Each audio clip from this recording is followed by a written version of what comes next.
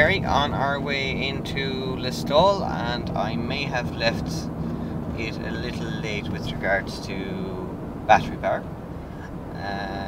We are now down to about 10 kilometers. I expected to go in the next 2 or 3, but we're probably about, I don't know, 7 or 8 kilometers away from Listowel, so I'll be fine, but it'll be a little close. So we've got a longer stop than usual in Listowel, but that's okay. I'm absolutely starving.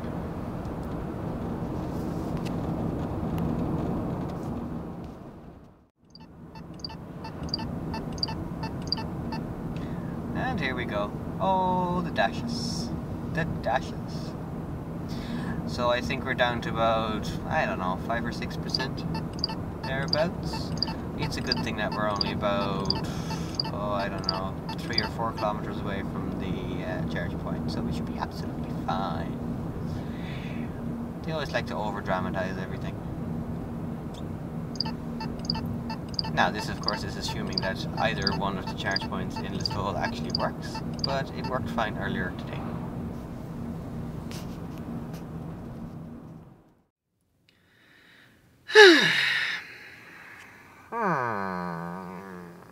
Okay, time to go to the other one. Okay, some creative parking and a 3-meter lead provide the solution. But, you know, just for other people who go to Listowel, you can easily drive onto that pavement, and there's plenty of space over here. You know, and if somebody wants to give me stick for it, well, you know, we can blame these two. Right, time to get some food. I'm absolutely starving. The car was down to 5%. It's down to 8% now at the moment, so I'll leave it here for a good hour anyway, because we've got another 85 or so kilometers left to go home. So, food time.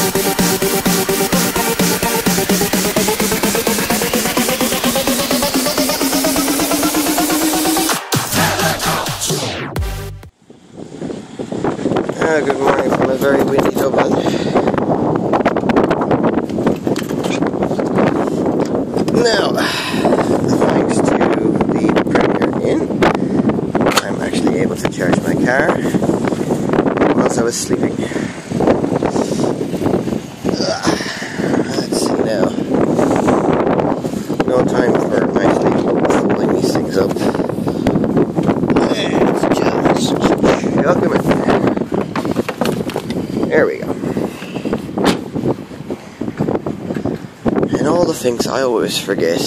Closing this thing.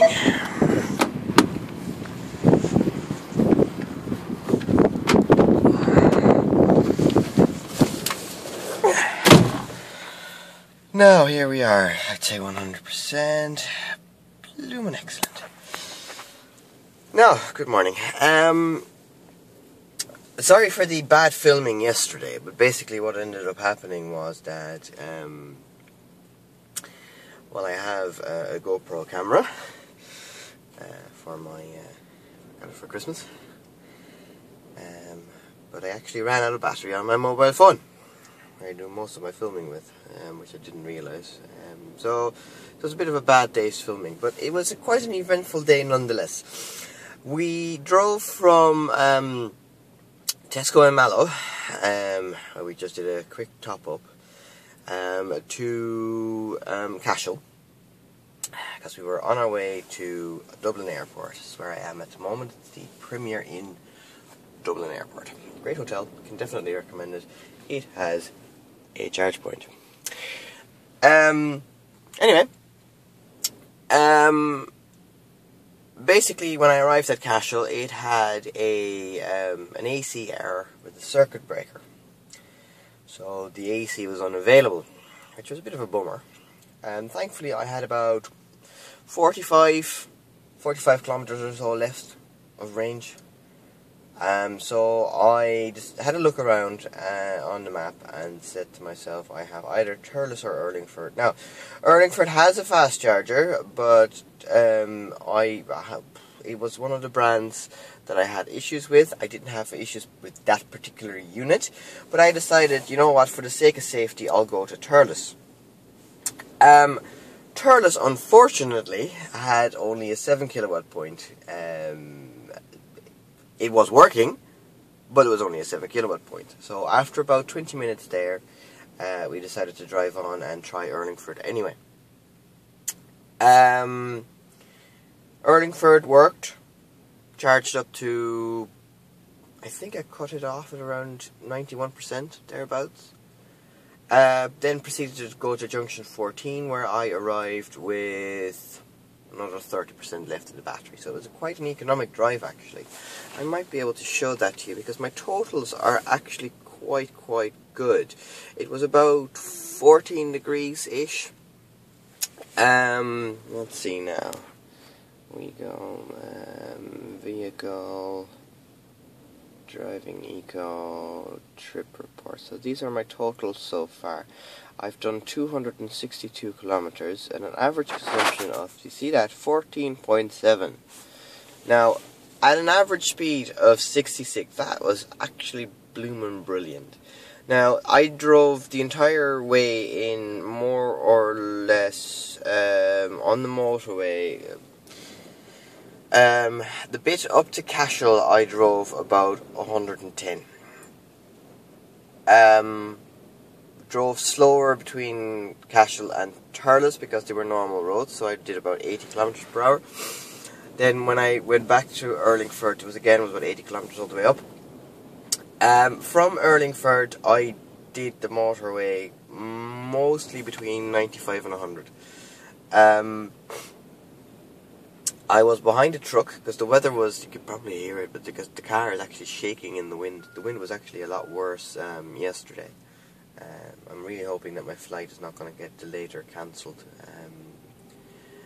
But anyway, I did the whole drive up from Urlingford to junction 14 more or less between 95 and 110. So I'm quite happy with it. It was actually quite a surprise. The biggest reason is that in the entire trip I turned the aircon off. So the difference that the aircon makes is probably an extra 2 kilowatt per 100 kilometers, which is quite substantial, really. So I wasn't cold, not at all. I had the temperature set to my usual settings that I showed a few episodes back. So 20 degrees, one airflow up, one airflow to the side, and the AC off. I didn't actually touch the actual fan speed, but you can adjust that anyway. So that actually really helped. as a result, using 14.7 kilowatts per 100 kilometer, it actually means that I had an estimated range of about 150, which was absolutely staggering. So, like, I have an estimated range at the moment of 143. That's probably the highest I've seen it. I think it sort of went up to about 150 a few weeks back, but or a few days back. But it's actually amazing. Anyway, I'm going to move the car, and I'm going to go and grab some breakfast and go off to my flight to Holland with the missus. I won't actually be back for 10 days. I might edit this video when I'm over in Holland so that you guys can at least see it. Or I might add the return journey onto it. We'll see. Yeah. Okay, bye. There we are. Airport parking. Also included in the package that I got, which is great. So we've got a free charge point. Right over there. And free parking included. Right, excellent. Oh, this is a little bit of an ironic license plate now, is it? On a Nissan Pathfinder. But anyway. Okay, time to go. Bye, guys. So if someone is trying to find the actual charge point, this is where you come into the Premier Inn, and it is literally right around the corner with an e-car mark there. The first time I drove in, I went straight to